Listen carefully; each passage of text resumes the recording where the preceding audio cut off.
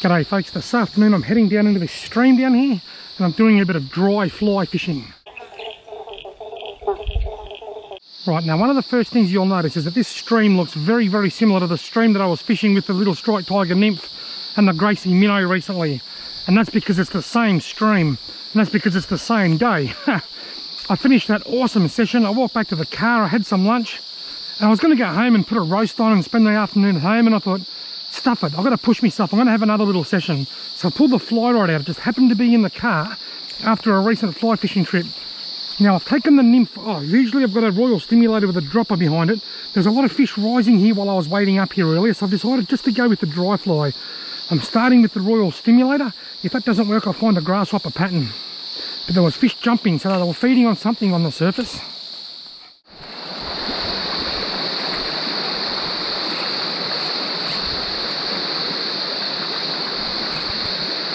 Got to be a hungry trout in there, surely. Got him, yes, oh, I struck it that hard I pulled him fair out of the water. That's a start. These little fish are small and I struck him so hard that I pulled him fair out of the water. These fish are small and small fish generally tend to strike faster.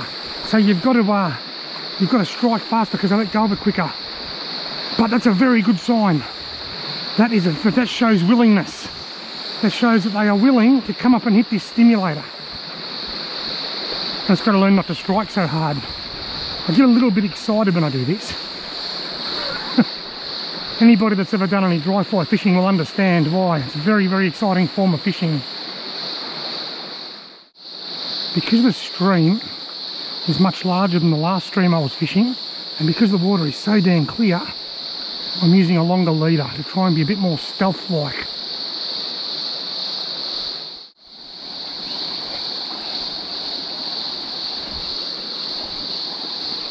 This 4-weight rod was made for this sort of water. Absolutely made for it. He's under it, no, and again he's flicked it, but he hadn't, and again, got him.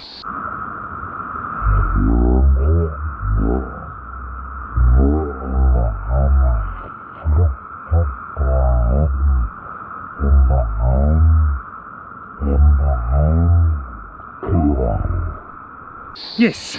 Gee whiz, look at the size of this little fish. He bloody kept nicking it like, will I, won't I, will I, won't I, will I, won't I, and eventually he had a crack at it. Tiny little rainbow trout on the Royal Stimulator. What a pretty little fish. I've always said that juvenile rainbows are possibly the most prettiest fish that I've ever seen. And that reassures me, that is true. What a wonderful little fish. He wasn't keen, he came up under it, he flicked it, he sort of flicked it. He had a couple of real sharp little jabs, but he wouldn't take it. And in the end he thought, what the hell, I'll give it a go. And then he lived to regret it. But at least he lived, and with a bit of luck next year he'll be about 2 pound. In my videos, I like to put links to everything that I'm using.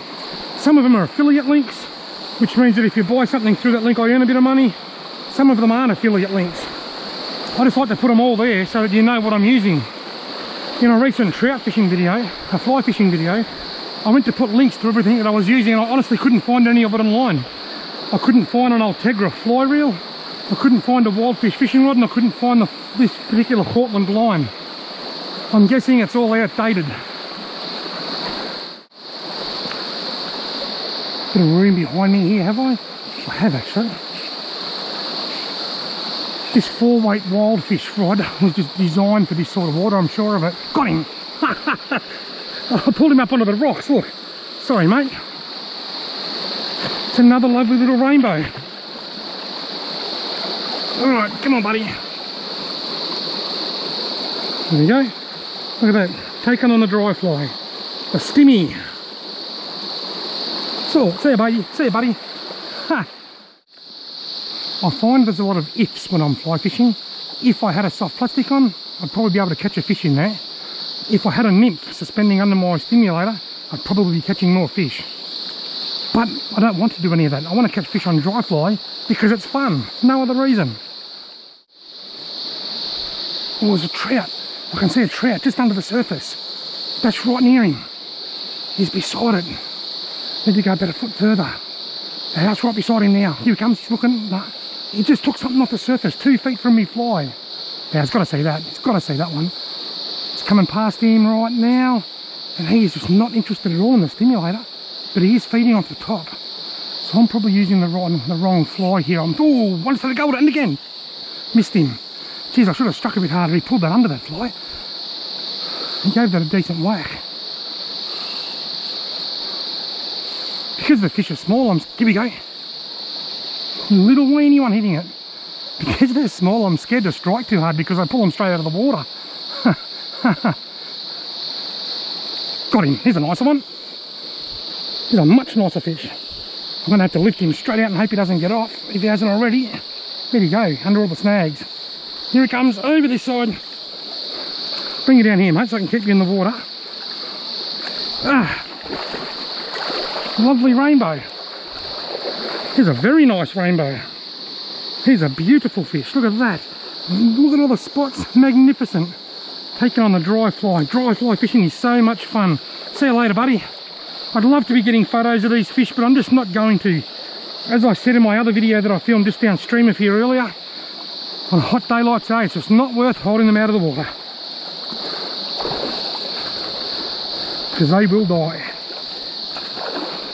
Right, folks, it's safe to say that I'm having an absolute blast here with the dry fly. Sometimes when I'm using my the dry fly nymph combination, and the fish are always taking the nymph, but I do often wonder if, oh god, oh I missed him. I do often wonder if the nymph wasn't there, if they'd take the dry.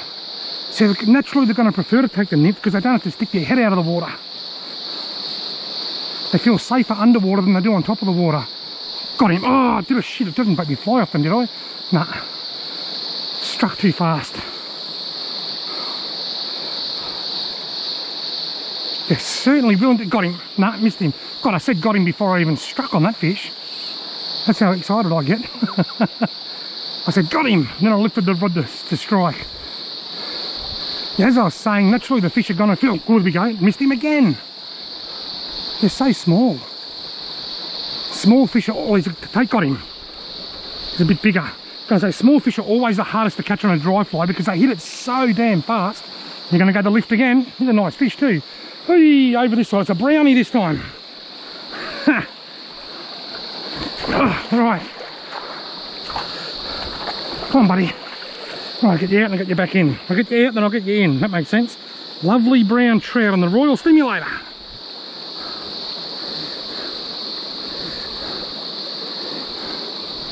See ya, mate. I better stop fishing while I try and say what I've been trying to say, because this fish keep hitting my fly, which is a good problem to have. I reckon fish prefer to feed under the water if possible. If they've got two sources of food, one under and one on top, I reckon they're going to choose the one under because it's safer. And that's why I took the nymph off and just went with the Royal Stimulator today, just so that they only had one option. And I reckon that might be why I'm getting a lot of takes on the dry fly today, whereas I wasn't last time. They were all hitting the nymph. I wonder if I was using a nymph today, I wonder how many of these fish would have been caught on the nymph instead of the stimulator. Holly wouldn't go to sleep last night. She just would not settle and go to bed. I said, Holly, the cows in the paddock over the back fence have all gone to sleep. She said, what's that got to do with anything? I said, because it's pasture. Pasture bedtime.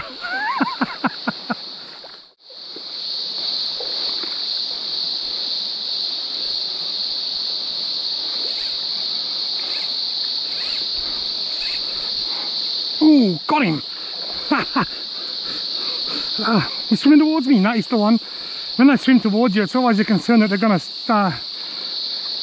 spit the hook out, drop the hook. Lovely little brownie. Come here, buddy. He's a bit leaner than the other fish. See ya, mate. I struck him, and then he swam towards me and straight towards me. I thought, oh, I'm going to lose him. But he hung in there like a true soldier.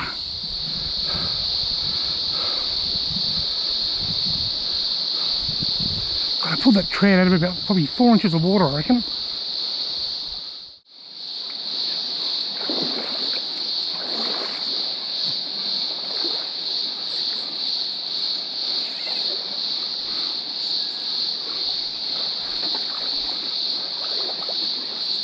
God, it's got him. Yes. I was going to say, there's got to be a trout in there. He's swimming towards me as well. There he goes. Got him under control. Little rainbow. Lovely little rainbow. These little weenie trout are the hardest ones of the lot to catch when you're fly fishing. Lovely little rainbow. See ya, buddy. Having an absolute blast, I must say. Loving every moment of this.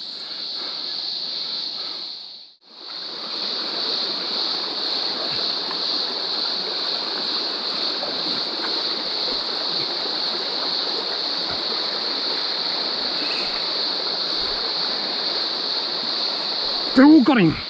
So there's a take. I struck too hard again, but I got him.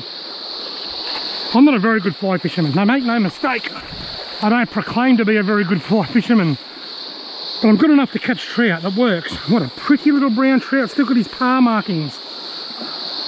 See ya, buddy. I strike too hard, I strike too fast, I strike too slow.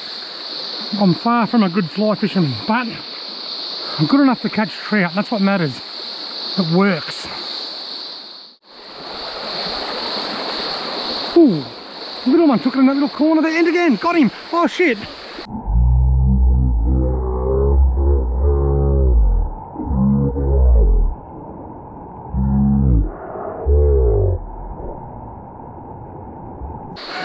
Look how small he is. When I set the hook, I yanked him fair out of the water and past my ears. We've all done that. I've done that plenty of times before. Look at the size of the little weeny rainbow trout. He's tiny. He is tiny. Most fly fishermen have done that at some point in time. Gone to set the hook, pulled the fish out of the water straight past their ears. Some have probably even whacked themselves in the face doing it with the fish. Oh, the take, missed him. And again, missed him again.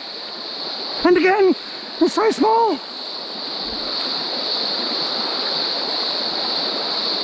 They are so small. I want the stimulator, but they're too small. Here comes the sun. Da, da, da, da.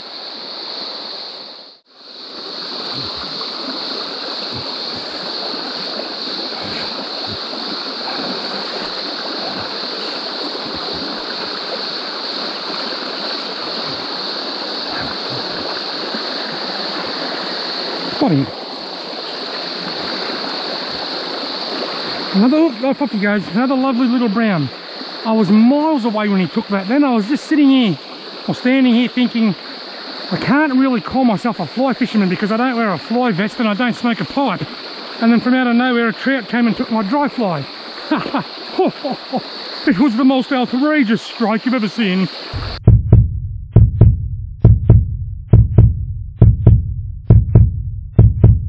Look, a copperhead. Oh, I nearly stood on him, bugger. The first one I've seen for a long time. A highland copperhead. I don't know whether you got to see him on camera or not. Hopefully I can crop in and slow down. You might just get a second or two of footage.